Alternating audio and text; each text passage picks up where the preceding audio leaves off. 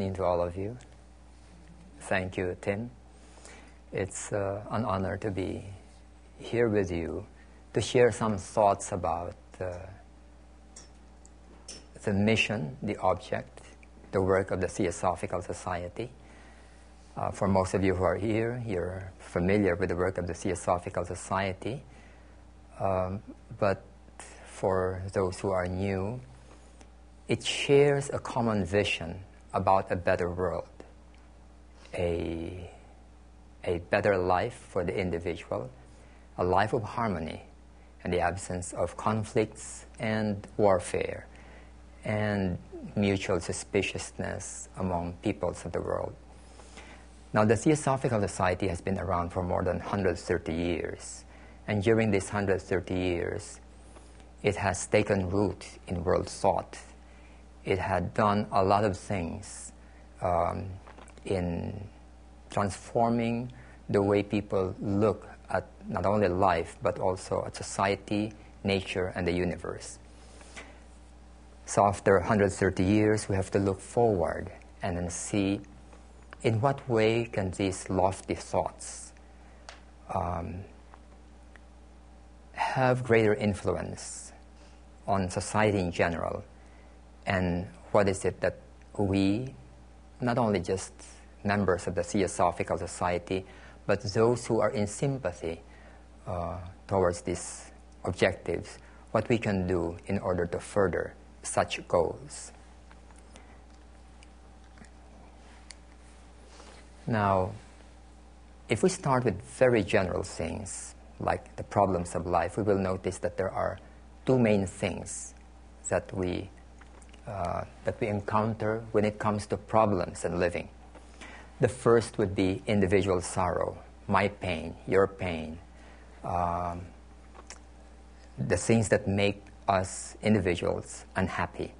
And the second would be social conflicts, which bring about also pains to masses of people, including the individual. And the ageless wisdom, which is a general term for what theosophy represents, because the ageless wisdom can be found not only in this body of thought called theosophy, but in many other movements. The ageless wisdom, many of us are convinced, contain the elements which will bring about the resolution of these problems of individual sorrow as well as social conflict. It has the solution to both. It asks of individuals to undergo basic transformation, and it is when individuals are transformed so that society's problems are also transformed. It cannot be otherwise. When we just enact laws or create structures or put up police forces or military personnel to solve social problems, but we don't change individuals, ourselves, then those structures will come to nothing. But when individuals are transformed, then even with minimal laws or policies or guidelines, then we will find that we are naturally harmonious with each other. In my work in the Theosophical Society, I've started in the usual idealistic way by trying to undertake programs rather aggressively in order to try to do something for society to change somewhat. And through the years, I realized that without inner change, these outward changes will not take real effect, will not really take root. And even if we have a perfect constitution or perfect laws, there is always somebody who can violate those or go against them when the intention is there.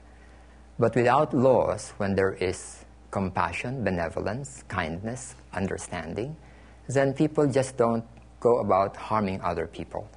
And hence, the root of the resolution of social problems lies in individual change.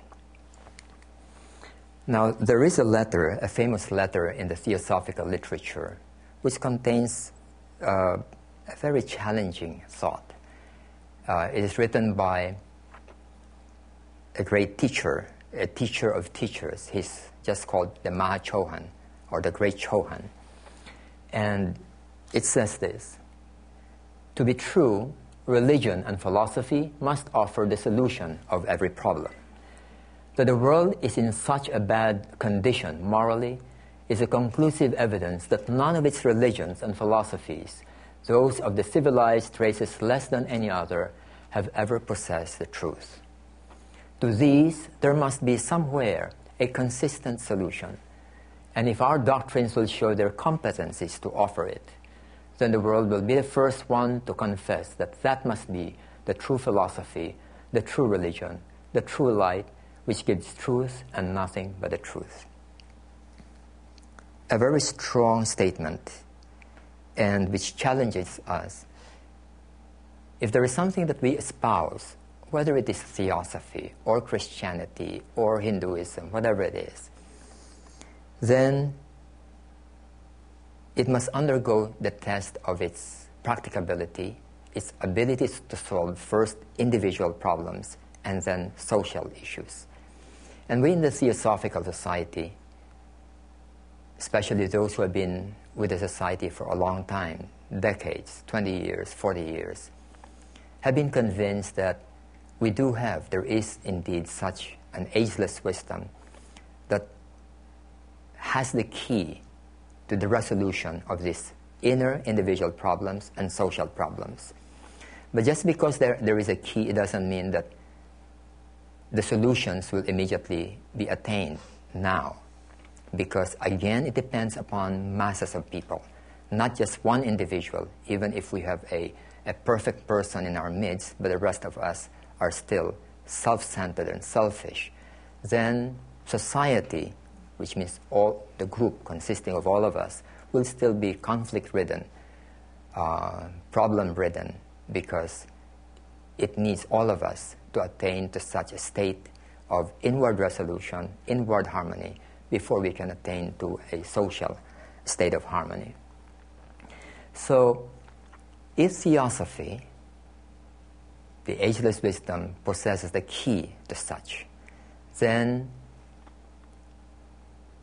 it behooves us, those who are sympathetic to this view, who have tested this view, that we do something in order to make it a part of the influence in society, to make the society a better place. So, if we want now to bring it to society, it means that we have to do it in a larger scale. Not just to my friend, not just with my wife, not just with my family, but to a larger scale.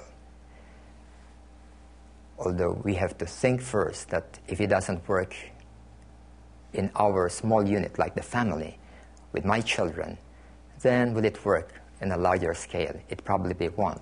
And which means that every theosophist must first test it, first from his own life, then to his immediate surroundings, including his workplace, his profession, then all the organizations that he's involved in, and then to the larger society. Now, in doing this, such a larger scale transformation requires first knowledge, in other words, the key ideas, principles, and then second, with the practice. And it means that large-scale dissemination or widening of such an influence would require mainstreaming. And on the area of practice, large-scale practice requires introducing theosophical practices into society, into its institutions, into its customs, traditions, public opinion, public thought. Now, how would we carry out such work? First, let me just touch on what is meant by mainstreaming. Of course, we're familiar with it, but I like the term, the origin of the term, because it speaks about minor rivulets, small streams, as opposed to the mainstream. The mainstream would be something that serves the whole of a civilization, whereas a small rivulet would just be catering to a small group of people. and the rest of that civilization will be influenced by other things, other influences. And hence, when we speak about mainstreaming a wisdom, it means that let it be part of the mainstream that will serve the entire civilization, and not just, for example, we, the members of the Theosophical Society, or our own families, but to a wider audience. Now, here are examples of ideas that have mainstreamed, even if the practitioners really are small. For example, Zen. I'm trying to imagine how many real Zen practitioners there are in the world. I think it's very, very small. And yet the idea of Zen practice, the idea that's thought about Zen life has come to mainstream. It has even been, the word Zen has become a very positive word that people wish that they can attain that kind of equanimity of a Zen practitioner. And even if they don't, they have a very good impression of Zen that if they have the opportunity, they will do it. And hence, that thought has become part of our language and our culture. Things like yoga, even a system of education like Montessori.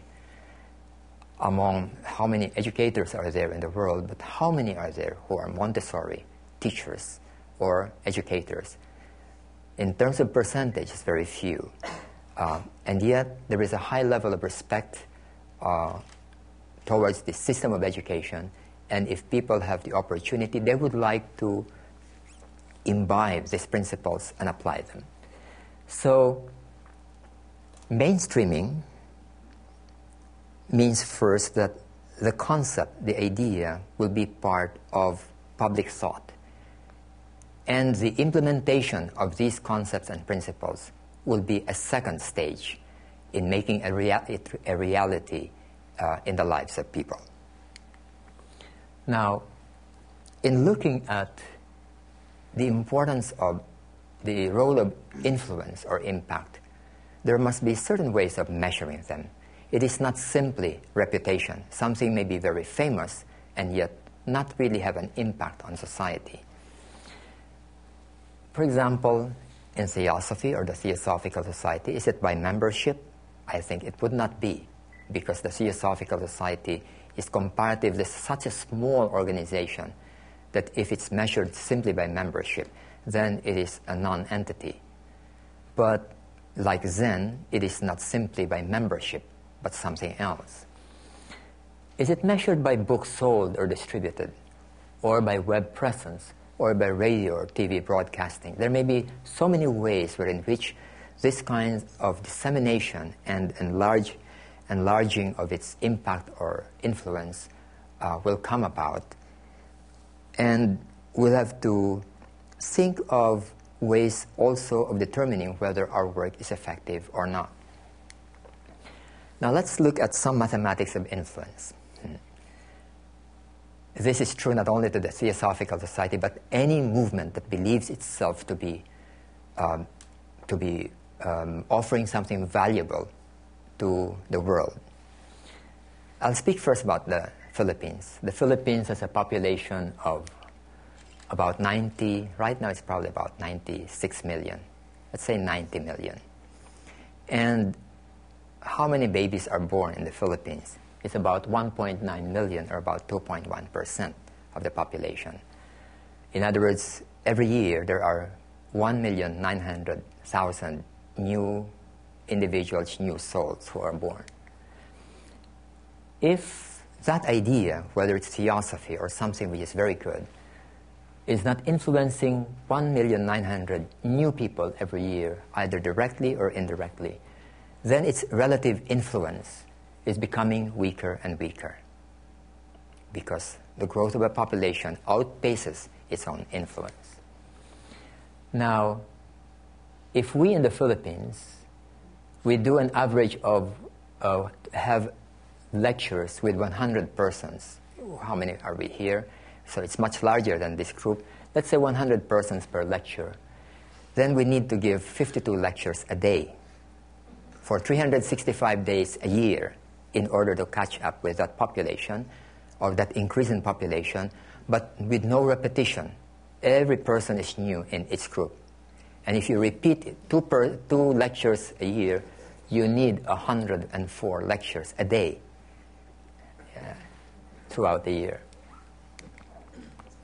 And if our section reaches only 1,000 new people a year, how many people do we have in lodge meetings and new people in every lodge during the whole year? If we reach 1,000 new people a year, it will take us 1,900 years in order to catch up with that new addition to population of 1 year. Not a very happy thought, is it? And it will take, to catch up with the population addition for 10 years in the Philippines, we will need 19,000 years to catch up if we give this kind, if we just reach 1,000 people a year. All right, let's talk about the United States. I just did this when I came over because it's probably more familiar to you rather than the Philippines. So the U.S. population is about 312 million, and there is a population growth of 2,800,000 people a year. In terms of percentage, it's 0.9% per year. We are more than double yours. We are very productive in this area compared to you. So 2,800,000 people. And we have to influence 2,800,000 people a year just to catch up. And it means for you 72 lectures a day with 100 people in that audience with no repetition throughout the year, 365 days a year. And it will take you 2,800 years to catch up with the additional population in the U.S. for 10 years, or 28,000 years to catch up for the population for 10 years, 2,800 years to catch up with a single year's increase of population. And I don't think that you have that many lecturers, isn't it? Neither do we. And hence, for us to go and reach out, that's not the way. It cannot be done. It is physically impossible. And the nature of influence is not in terms of necessarily direct contact between the originator of an idea and a larger audience. How many Zen practitioners are there? How many real Zen authors? Very few. And yet, how did it spread throughout the world such that people get to know and hear about Zen, and they feel inclined to try to embrace it if possible? The quality of influence is important. It is not just reaching out. In other words, if let's say there's one among you where it is the first time that you've heard of Theosophy, then if you find that it's nice, then you go home and you don't hear about it for the rest of the year, that kind of an impact will be very shallow, and probably after 2 days you'll forget about it. And hence, the quality of influence must also be considered. The quality of influence is such that that influence must be relevant and of interest to the person. For without relevance and interest, it will just be a term, and I'll not be involved with it. And what the TS does or teaches must try to catch the attention also of people who can influence other people, whether they are writers, whether they are politicians, whether they are influential people, because this takes the place of quantity. Then the second important factor is that not only must there be relevance and quality to the conveyance of the message, but there must also be sustenance. It must be continuous and have a permanent effect. It must be reinforced many times a year. Character building, for example, for children cannot be done by just telling the child, you do it this way, that way, and then don't do anything about it for the rest of the year. It must be something that is repetitive, continuous throughout the year. And then, to be of real quality, such an influence must affect the life of the individual. So, mainstreaming is a long-term work. And now as I share with you some thoughts about this, I'm thinking not in terms of 1 year or 10 years, but in terms of generations. And hence, whatever it is that we may do now regarding this to enhance whatever work we are doing, we probably won't be alive to see the real fruits of it. So the first one is we have to make it make the ageless wisdom be part of the public consciousness with a sufficient degree of understanding, even if it's shallow, but a correct level of understanding.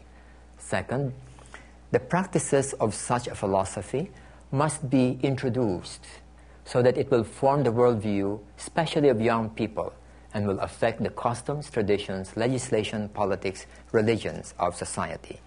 And the third is that in order to do this, every organization or movement that espouses to do so must internally be prepared. There must be a culture among those who espouse, and there must be active advocates who are well trained to do so. So the first one is about the name and the reputation itself. This is in itself shallow, but is an important ingredient in the work that will follow. Because the greatest obstacle to a movement or organization can often be its own reputation. Something may be very wholesome, and yet because of some quirks of fate, of some quirks of the media, then it got a very bad press wrongly, then it stops its good work because people would tend to be turned away, will be turned off, and they will turn away when they hear the name. And hence, it is also important for us in the Theosophical Society that the term Theosophy or the Theosophical Society should be correctly conveyed, what it stands for, what its meaning is, correctly conveyed to society in general. Whether they'll be interested or not is another matter, but at least there would be no misconception or misunderstanding as to what it is. When I was a new Theosophist, after I became a member, I would hear in the Philippines radio programs which associated Theosophy with a lot of cults. And in the Philippines, it's 85% or 95% Christian, 85% Catholic. And so they tend to be very allergic to new movements, especially Eastern movements. And so Theosophy became classed with it. Now this shifted when we published a public magazine called the Theosophical Digest. This was done more than 20 years ago. And it contained very practical articles about living, character development, comparative religion, Christianity, spirituality, mysticism, such that one of the things that we noted was instead of being shunned by the religious people, the Christians in the Philippines, one of our favorite subscribers would be people from the convents and the seminaries, those who take the spiritual life seriously, because it seems that they found that our publication, the Theosophical Digest, met a need of theirs because there is not a mystical magazine at all in the whole of the Philippines. Apparently, we met that need, and I remember one nun. Our headquarters is in a street called Ibay Street, which is very, very long, stretching to, 10 blocks or more. And it is number 1 Ibay Street. We are number 1. And she thought she will quickly find our place. She started at the wrong end and had to walk the entire, I don't know how many blocks, until she reached the very end of Ibay Street, which is number 1, and that's when she found the headquarters and renewed her subscription. She just wanted to renew her subscription of the magazine. So apparently, Theosophy met certain deep needs of religious and spiritual organizations, and after that, we tried to meet a wider need of the spiritual and religious yearnings of people to a wider audience. Now, I just want to ask a few questions. You don't have to answer me, but think about it. What is your impression of an organization like Opus Dei? It's quite active in the Philippines. I see some of you shaking your heads. Now, there are very positive views about this, but there are also very negative views about this. And what's this novel? Da Vinci Code was no help at all, isn't it? And that really affected the worldwide reputation just because of one book, and it happened to be a bestseller. If it's an obscure book, it doesn't matter, but it is not. So it did affect the perception of people on an organization, rightly or wrongly. Hare Krishna, the Masons, the Mormons, Zen, Taliban of Afghanistan. So you will notice that we go by initial impressions. We may not understand very well what the Opus Dei people believe in or do, or the Mormons, but if we heard something about them, it will determine whether we are going to become interested and go towards them and study what they're teaching or not, or shy away from them. If they are active in something, it makes us decide whether we'll help them or we oppose them. So most names, whether individuals or movements or philosophies, are associated with one or two key ideas. And it's because people cannot handle complex ideas for many people or things because there are just too many individuals, churches, historical figures, movements, philosophies, and other things. There are so many of them that we may have good impressions of a few of them, deep understanding, but most of them is just initial impressions. Now, what is theosophy to most people? Many of us here have been familiar with theosophy, so we probably have a good idea. But we are a very small percentage of the whole world. What do people think about theosophy or the Theosophical Society? Is it something like a New Age something which is teaching reincarnation, psychic phenomena, Buddhism, occult, philosophy, Hinduism, intellectuals, magic, esotericism? In some places, people think of the Theosophical Society, at least in the Philippines, as highly intellectual people. They keep on discussing abstruse things, and they sometimes feel turned off by what lodges do. Okay? And those impressions will last, oftentimes, a lifetime. Now, or are we associated with the concept of universal brotherhood, religious unity, peace, charitable activities, meditation, spirituality, religious unity?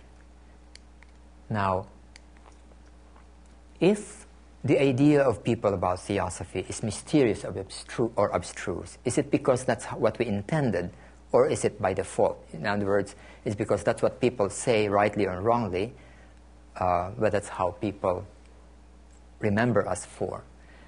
Then secondly, is that association positive or negative? Do people feel guarded when they hear about it, or do they feel comfortable about it? Do they welcome it, or do they resist it? Now, as those who are sympathetic towards theosophy or the Theosophical Society, we must take part in making this word, this concept of this, or this, the name of the organization, something which is accurately reflected in the minds of people, so that it doesn't suffer from misimpression and wasteful or unnecessary barriers to its proper understanding. Now, what do you think would be 2 or 3 keywords that we would like to be associated with in the public mind? This is something that perhaps we should look into. And once we have arrived at a consensus on this, then we must be active in bringing it to the arena of public opinion. Here are some examples of what we might wish to be associated with. For example, is it universal brotherhood? There are advantages to it because it's the first object, but the disadvantage is that it's a masculine-sounding term. How about sisterhood? And also it's silent about the wisdom, which is one of the strong things that theosophy offers. Call it ageless wisdom. That's good because it is the core of theosophy, but it's also vague because wisdom is a very vague word, and ancient or ageless is even more vague. Suppose we say the Theosophical Society is about religious unity. That's good because it's relevant to present problems, but some people would tend to think that we agree with all religions and try to say that, all right, let's all get together, and which may not be a right perception.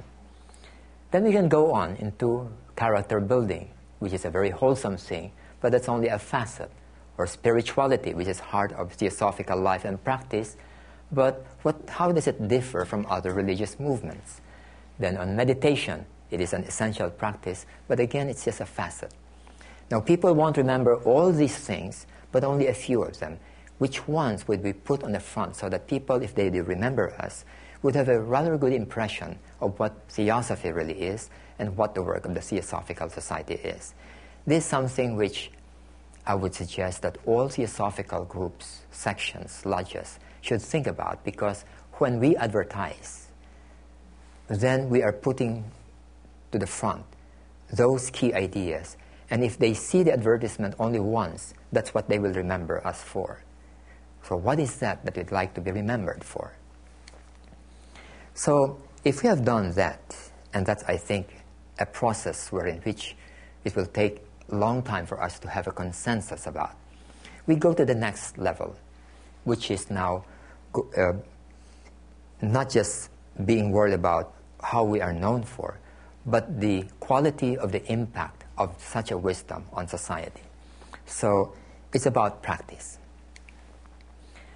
The Theosophical Society would like the wisdom to be an influence to individuals and society, and to do so, such a long-term influence must be accomplished through regular practice. Not a belief, but a way of life. A belief, a person can believe anything and yet live differently. And hence, that such an impact, when it is just intellectual, would not really be going to the roots. And hence, if we wish to be part of the influence to society, we must look into the arena of practice.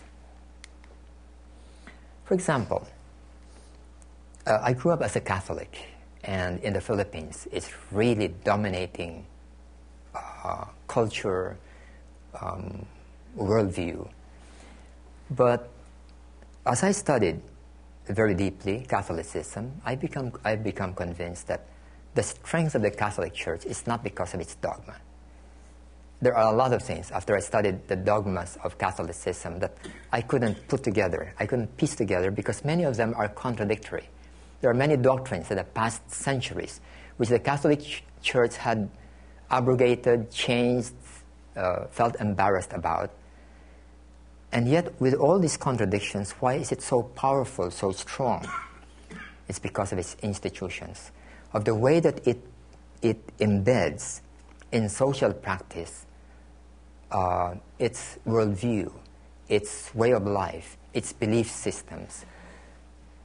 And in that way, wherever it is active, it standardizes such a worldview among those that are within its scope. It is being done through the weekly church gatherings, through the schools and universities worldwide, through its many religious orders, charities, activities, youth programs, and so on.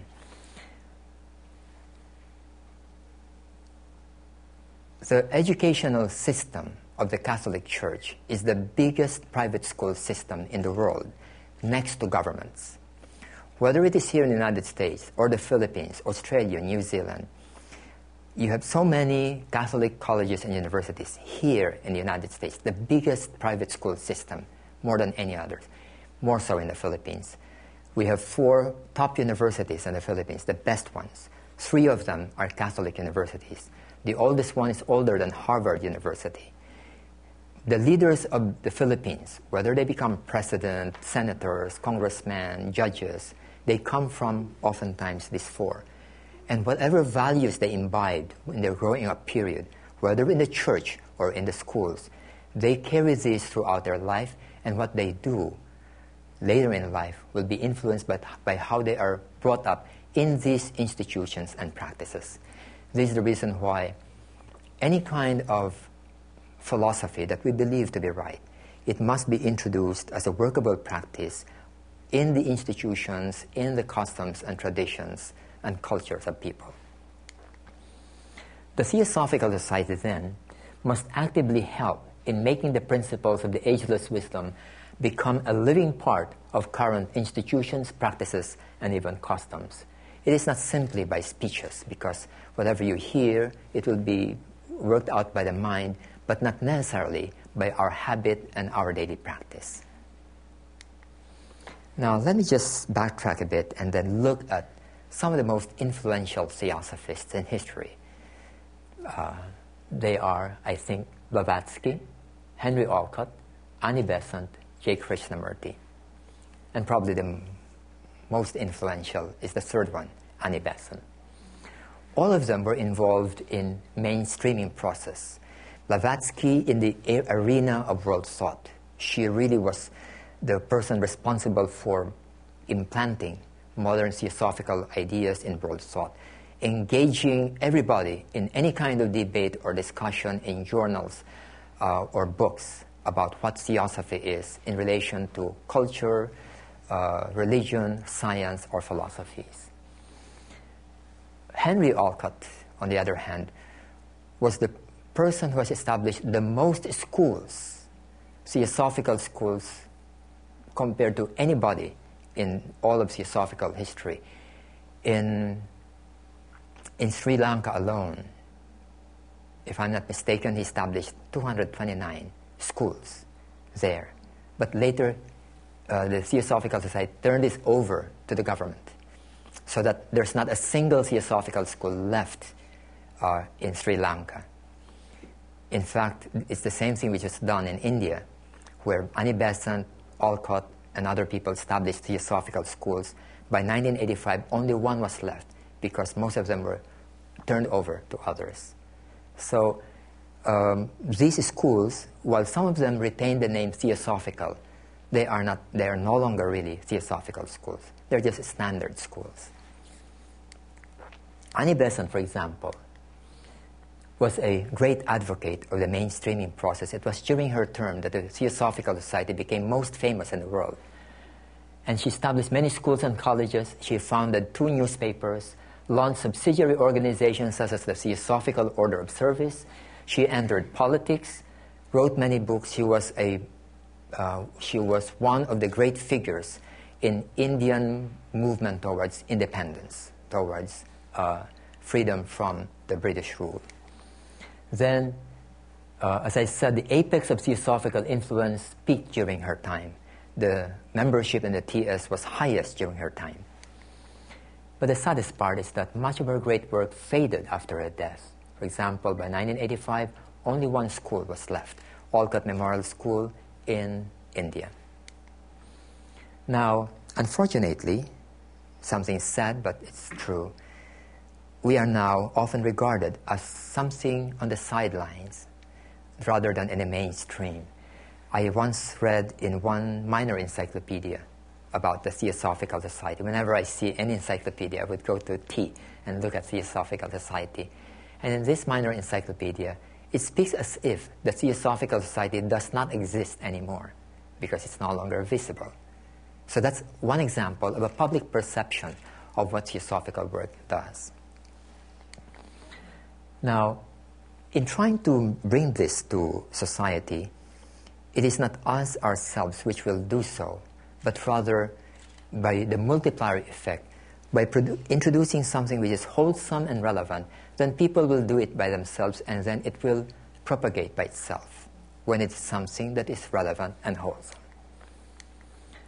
So what activities and programs or publications have the highest effective impact on the public in terms of quantity and self-transformative effect, or the quality?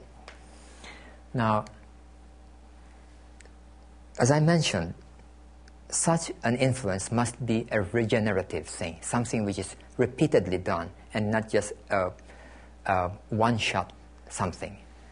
And in a letter of the Mahatmas, by Mahatma K.H., in a letter to Hume, he says that whatever helps restore that higher standard of thought and morals must be a regenerating national force. I've been intrigued very much because the Mahatma letters speak about this word regeneration repeatedly. And I realized that it is something which is very important to grasp, because the introduction of anything that will transform life must be something that is refreshed every day. My relationship with my wife or children is not when we sign a marriage contract and say that we are now married, husband and wife, and after that, I take her for granted. It must not be like that. I must regenerate this relationship every day for the rest of our lives. My relationship with my children, my whatever habits, whatever way of life I do, must be something that must be regenerated every day. Habits are habits because they have been regenerated every day until they really stop, and then it became a permanent part of our habits. So I'll just share some thoughts about areas which we are already doing or which we can do, but perhaps which can be expanded in order to do a wider arena of benefit. One of them would be publications, because these are things that people would pass from one person to the other. It can be magazines, it can be newspapers, and it can be read repeatedly. Now, unfortunately, today I think that there are not more than 3 public magazines in the Theosophical Society. The rest are magazines for members, which means that it caters to an in-audience, an in-crowd, rather than the general public, which means that we are not bringing the message of the wisdom to a larger audience.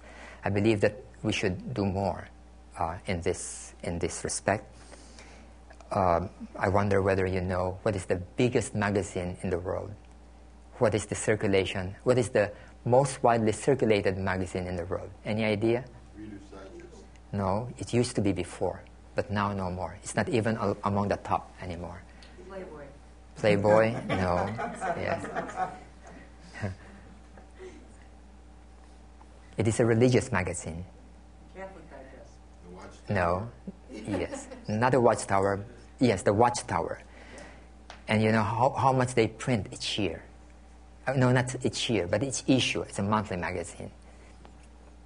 Guess. 2 million? It's 44 million. They print 44 million, and the circulation is about 22 million or more. It seems that they keep in store more than 17 million copies, which they usually give away. Now, I don't know whether you'd like to keep 17 million copies of Quest magazine in your warehouse every month. But they do. They do.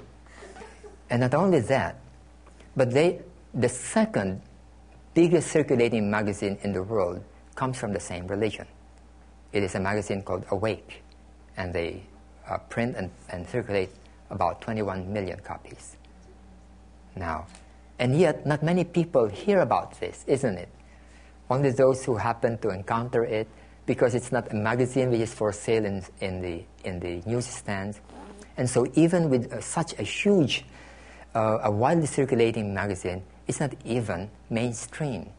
So this issue about mainstream is not a very easy thing to tackle, and hence it must be done in the most effective and efficient way. So here is an area that we are already doing something about, but we have to do on a wider scale. The second one would be the TV,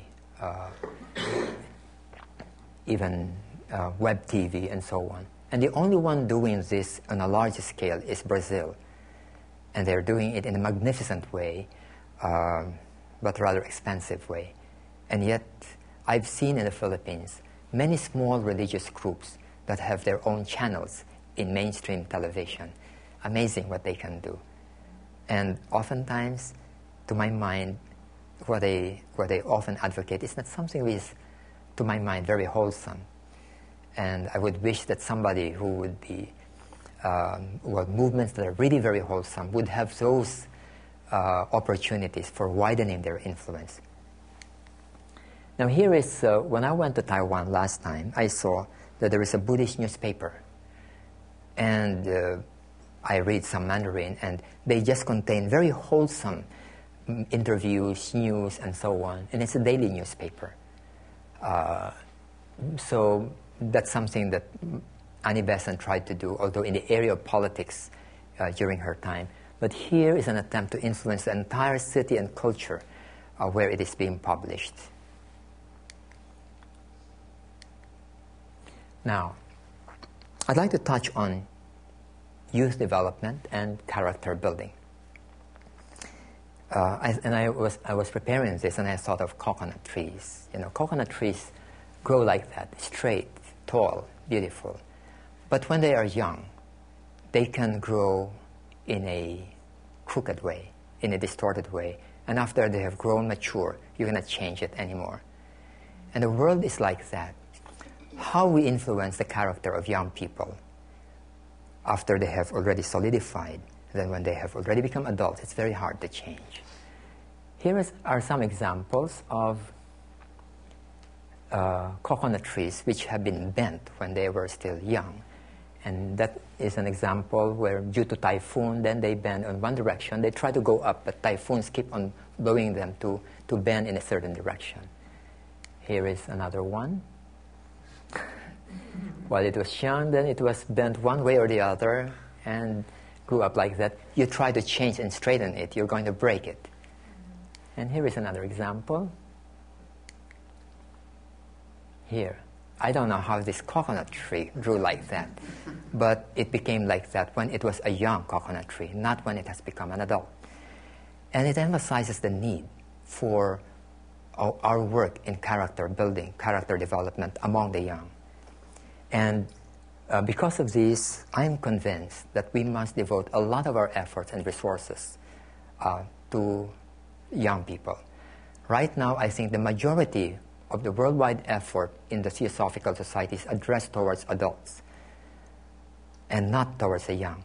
But even if you have a certain percentage of adults who have imbibed this, one of these days they'll be gone, and then this new generation will now take over, and the whole culture becomes different because we didn't even address this younger generation. So I believe that education is an important direction of the work that we should do. It's a difficult work, I know, because that's one reason why there are many theosophical schools which were established but which were closed afterwards, because it's very hard to maintain.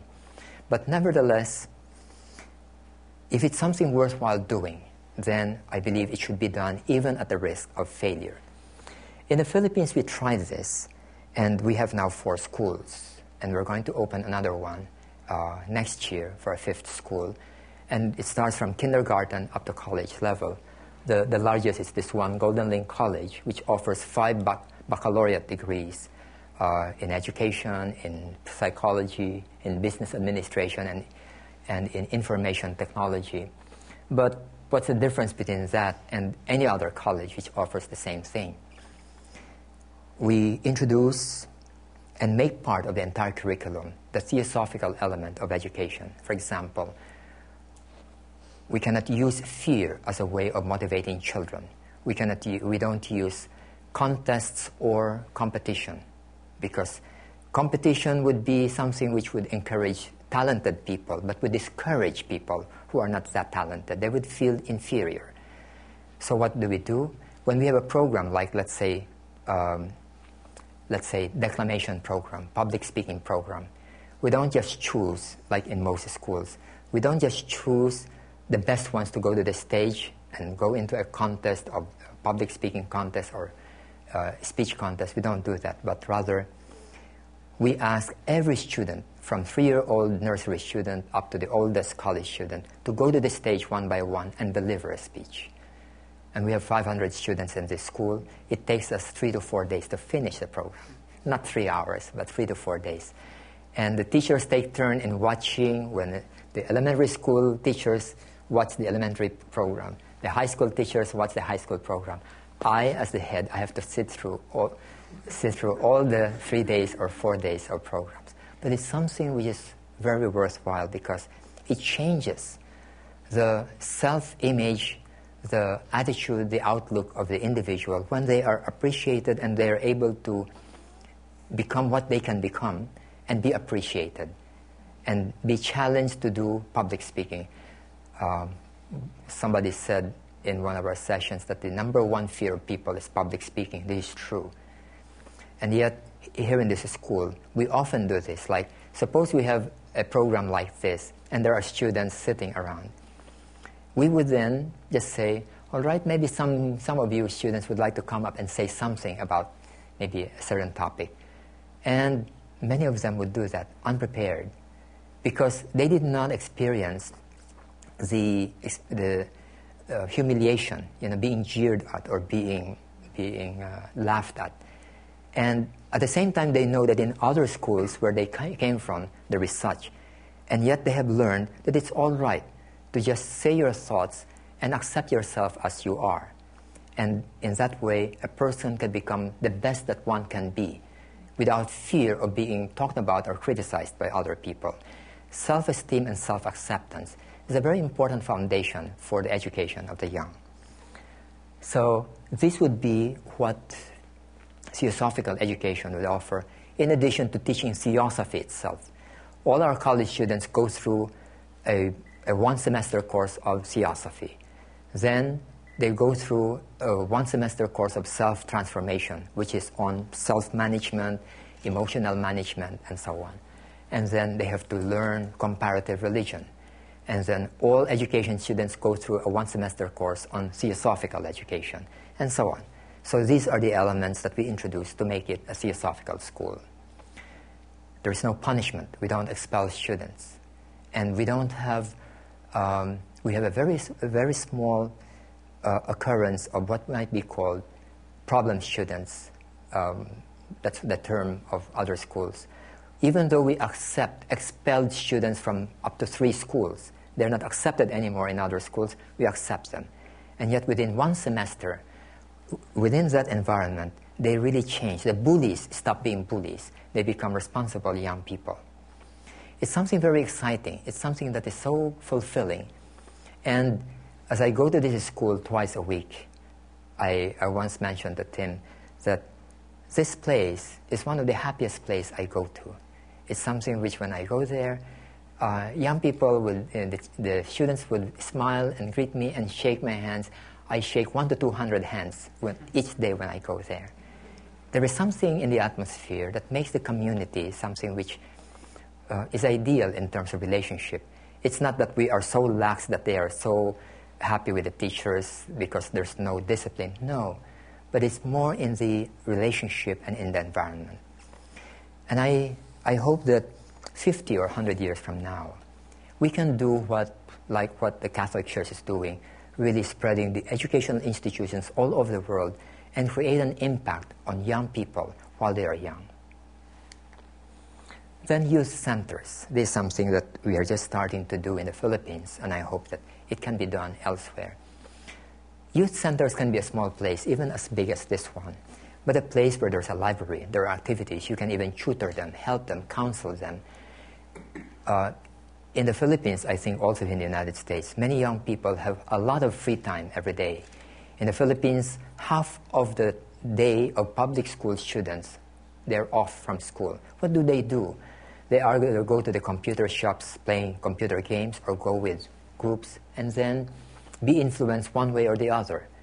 But if we have such a youth center, which is interesting, relevant, and challenging, and then they may come, and we may, even if they're not students of our school, we may influence them permanently in their growing up process.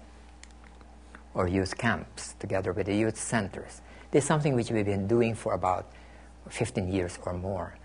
And it has such a great impact. We called it Golden Link Youth Camps. It had such an impact in 4 days' time that we decided to put up a school called Golden Link School, which led to the Golden Link College. So just 4 days out of 365 days, we realized how powerful an environment can be in the changing of the lives of young people. This is an example of what the government asked us to do. We conducted these youth camps to government officials who are young. In the Philippines, you have city councils in the Philippines, but in all over the world, city councils, town councils, state assembly. In the Philippines, there's an additional council for young people, and they're elected, and they are officials of the government, and they are up to, I think, 18 years old. They are learning how to be leaders. They're being trained. But what happens is that they are being nurtured in traditional politics, which includes corruptions or things that are not very nice in politics. And hence, as a way to counteract it, we have been asked to conduct youth camps to these officials. And oftentimes in entire provinces, all the leaders would convene, and then we conduct it for 4 days. These are seminars for faculties of colleges and universities. This photo is one for a Catholic school, and these are the teachers, because the lady on my left side is a principal. She is a nun. And then she had heard about this, she had read a book, and then she felt that this is what she needed in her school. Despite the fact that it's a very Catholic institution, but they did not feel at all threatened by the fact that this is being done by the Theosophical Society. And that's the reason why I feel that when theosophy is rightly perceived by the public, it will not be perceived as a threat at all by any religion. It's because of misperceptions, and partly that's our responsibility to create a right perception. It's partly due to misperceptions that people tend to be guarded when they hear of the word theosophy or the Theosophical Society. So this is a government school where they asked us to conduct seminars for their own students. And in this particular case, the faculty in charge of student affairs was not sure what the Theosophical Society is, aside from what she heard from a fellow, a colleague. So she just arranged for a group of students. They had, I think, about 3,000 students. And after the session, after the seminar, she said, I should have convened the entire school, not just these students. So we do have a message, and this message is non-sectarian.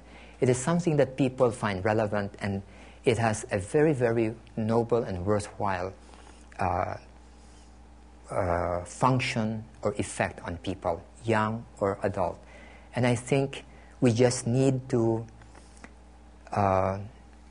create more opportunities of reaching out to a wider audience.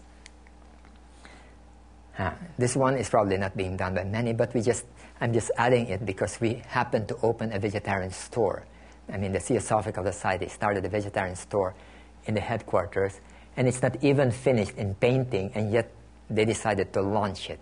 And it opened about 3 days before I came over to the United States. And this is the inside of the restaurant. I took photos of this before I left. And it's something which is another effort of the Theosophical Society to bring practices to society, which is vegetarianism. And because we found ourselves in the middle of a commercial area, so there are many people who would be potential clients not only of the food but of the bookstore, which is just right next to the vegetarian restaurant. It's an interesting and challenging thing. We know that it may not really work, it may fail, but it doesn't matter. Is it something worthwhile? Then let's do it. Then there are many other areas: social service, orphanage, animal clinic, medical mission, counseling, relief operations. Whatever society, government, churches, movements do, it's something that we must do, we can do also. So many more. But what's the difference between what we do and what the government or other social organizations do? It is the theosophical element. And what would be those theosophical elements? One of them would be anything which would foster unity or universal oneness, universal brotherhood. I believe that would be theosophical work. Even if we don't say a word about astral bodies or about reincarnation, if it's something that fosters unity, then it's theosophical work. Compassion and benevolence. I'm reminded of what the Dalai Lama said, my religion is compassion. And anybody who is compassionate, we have the same religion. Then selflessness, because selfishness is the problem of the world. Then character building, especially for the young. Spirituality and wisdom. So anything that contains all of these things, I believe, would be a theosophical work. It's not just lodge meetings where we study theosophy from chapter 1 to chapter 10, but rather a way of life. Now the third part, which I'd like to round up this sharing with, is on self-preparation. All these things are nice, but it requires absolutely one requisite, which is our own self-preparedness. If we do expand our public work, we must ensure that we ourselves are ready. If not, it will backfire. If, for example, Theosophy becomes so well known that people are calling up every state of the U.S. to ask about this, and you happen to have a lodge whose concept of Theosophy is weird or queer, and then they encounter this, they'll just have the wrongest impressions of Theosophy. It happened to us in the Philippines that we had to hibernate a lodge in the Philippines because of this. The leader of that had a queer concept about what Theosophy is, and it really created a very widespread misimpression of what Theosophy is. It was doing a disservice, so we had to hibernate that group. So our lodges and branches prepared to entertain in an effective way the inquiries, visitors' interest that may be generated. Now, organizations are really about people. It's not about the building, it's not about the money, it's not about the books, it's about people all the time. It is people who explain, who model, who implement, who live, who demonstrate, who execute everything that is part of that philosophy in order to make that philosophy a reality. And therefore, there are two factors in such internal preparation. The first is that it must create its own culture. When we speak about Zen culture, more or less we have an idea about what a Zen practitioner is in his way of life. A Carmelite nun, more or less you have an idea about what a Carmelite nun would do. So such a movement would have its own culture. Now, do we have such a theosophical culture? Maybe yes, but maybe no. Sometimes because of our autonomy, our freedom of thought, we tend to be a bit wary that we try to have some kind of standard. But at the same time, if Theosophy has a wholesome message, and that message is different from other ways of life, then that message, when applied, becomes our culture. For example, we don't have a culture of violence. In fact, the opposite, a culture of oneness. So that's part of our culture. So what are those qualities we would like to encourage among us? Every lodge and every section, or every sphere, every school, institution that is within the theosophical scope, what kind of culture do we want to have in those areas? The second one is that we have to have a group of advocates who would responsibly and competently espouse that to a wider audience, even those who are not theosophists. So even if sections are autonomous, there must be some kind of a consensus about what we'd like to be as theosophists. And second, or otherwise, the public would be confused because we ourselves are a bit confused about what kind of a life do we really want to live. Now, it takes decades to nurture such a theosophical way of life and develop qualified advocates. And to sustain this, we must go into a system, a procedure, such that the enculturation process, meaning if I become a new participant, not necessarily a member, maybe I'm attending all these talks, this enculturation process must be part of the whole system.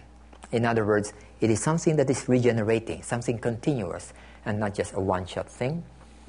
And the training of advocates must also become part of the system. We have learned a lot of lessons in our work in the Theosophical Society in the Philippines. In the many decades in the past, when you have a very dynamic leader, then it peaks. After the leader dies, then it fades. Then it goes into hibernation for a period, then another dynamic leader, then it goes up, and then when the person retires or goes away, it goes down. This is not a very good system of sustaining good work. Rather, it must not depend on the leader. The whole culture itself must be able to self-perpetuate. Imagine a school which only depends upon a good principal. Then it will close when there's no good principal. It doesn't work that way. The system itself must be able to perpetuate the culture, the way of life.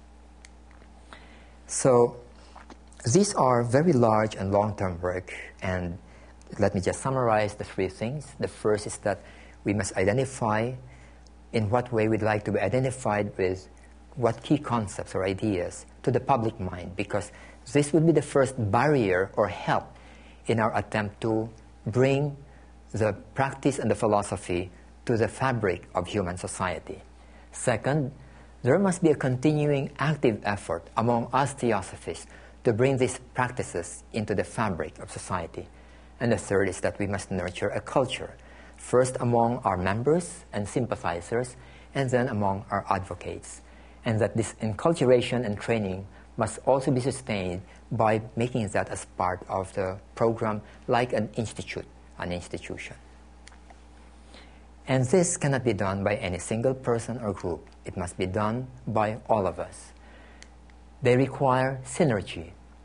And every time I come here to the U.S. or to Brazil or to the other section, one of the most valuable things I treasure is the opportunity to work with many of you so that we can work together, and if we find that this is really noble work, then let us do so together rather than do it separately as if we are individual islands not caring about each other. So we must do it cooperatively and synergize. And then we must do it with determination.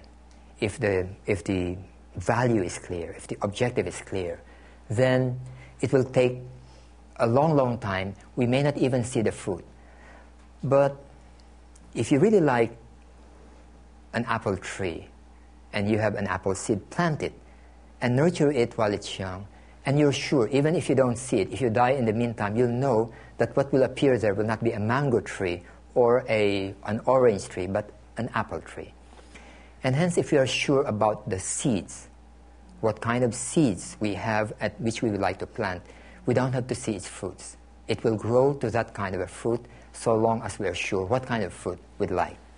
And hence, even if it takes generations, decades, or even centuries, our task is simply to plant the right seed, to sow the right seed.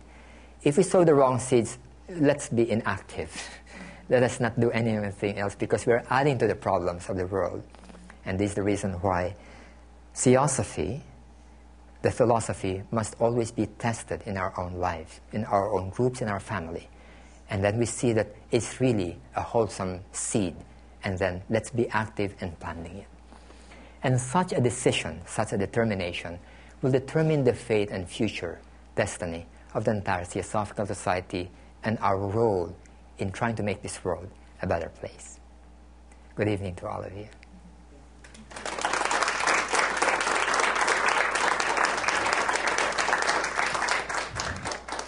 I want to thank you, Vic. You're open to take some questions, I assume? Yes.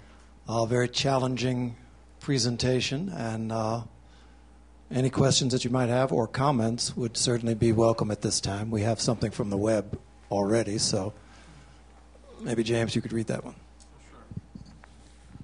Sure. From David on the internet, how do you think we should handle bad press?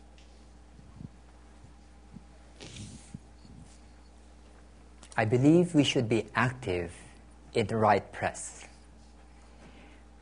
There are many organizations who are passive when it comes to public relations. And if the wrong perceptions circulate, it will be partly the responsibility of that person or organization, because he had been silent and he doesn't say the right things. So I think the answer to bad press is right press. Not necessarily good press. I mean, sometimes good press means trying to sugarcoat what we are. But then that's not, in the long term, a good thing, because we should be what we are. In other words, let them know what we are. Is it for universal brotherhood? Let them know it is. If they disagree with it, let them disagree with it. But we try not to quote it in such a way that it will look nice when we're actually not that. So we try to circulate as widely as possible the things that we truly represent, the way of life. And I believe that there's nothing that we need to even be embarrassed or hide about. So let this be the things that will be known as widely as possible. Then we are helping counteract what is called bad press. we just correct the misimpression. When Madame Blavatsky got a very bad press from the British Society of Psychical Research, it really devastated the society. But that was just a period of down, and with sufficient recirculation of the right information, the Theosophical Society not only recovered but increased during the time of Annie Besant. So I'm not too worried about temporary bad press. What I'm worried about is whether we are doing something which is not right. Then we should worry about that. But if we are doing something which is right, eventually it will prevail. It's not just about the Theosophical Society, but rather any movement which espouses a similar view. We should join hands with them in order to espouse this and make this a part of the social fabric of practice, customs, traditions, and public opinion.